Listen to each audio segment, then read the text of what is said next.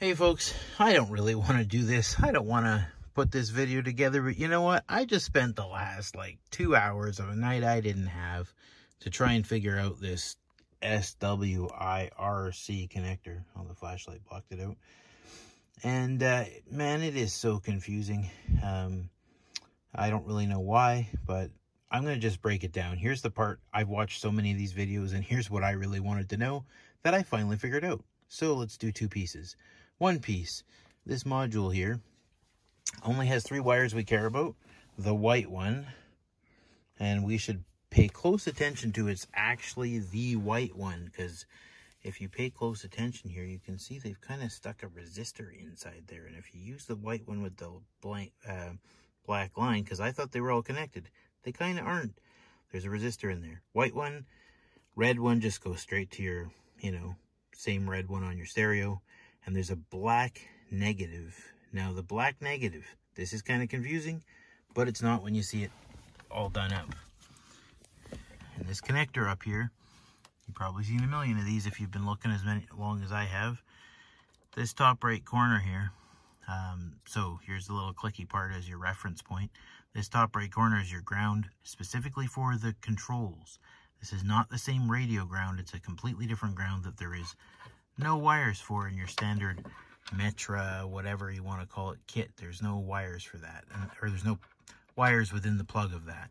And the second part here is this wire here. I just ripped it right out of there just because it's only going to ever get used for this, but it's technically pin 1, 2, 3. It's that third slot right there, but I just pulled it out and attached it here.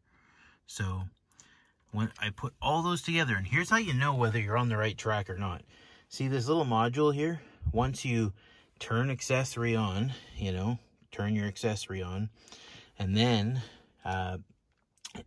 this is assuming you've already programmed it to the right version number, which is version 7 on an Odyssey, and version 7 for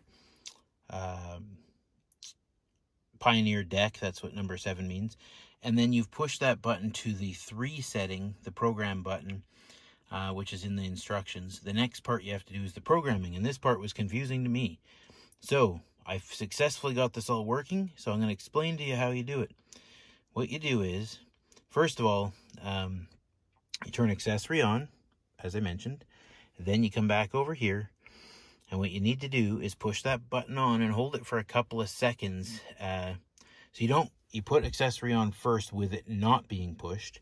Then you come back over here and you push it once and you let it sit for a few seconds, and you pull your finger off, okay? Now, technically right now the light should still be on, okay?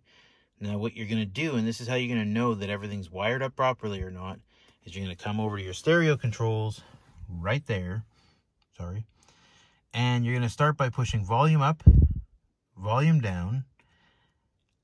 Then you have to push mode, I'm pretty sure. And then, no, I've got that wrong. Volume up, volume down.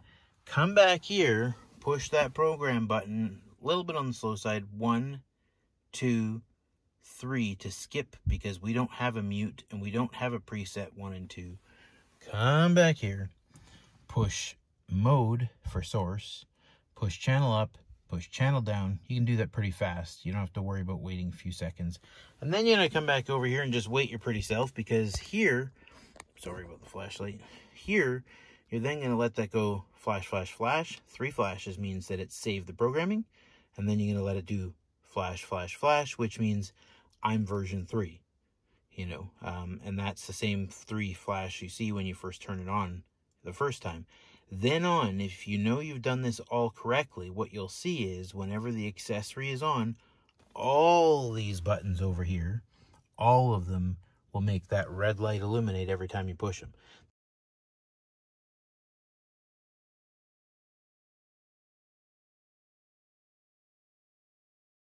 That's how you know you've got it all right. Now I'm going to go and clean up all these wires with zap straps and proper butt connectors and everything else. But somebody out there is going to probably want to watch this video and go, oh, thank God somebody's explained this black and white to me.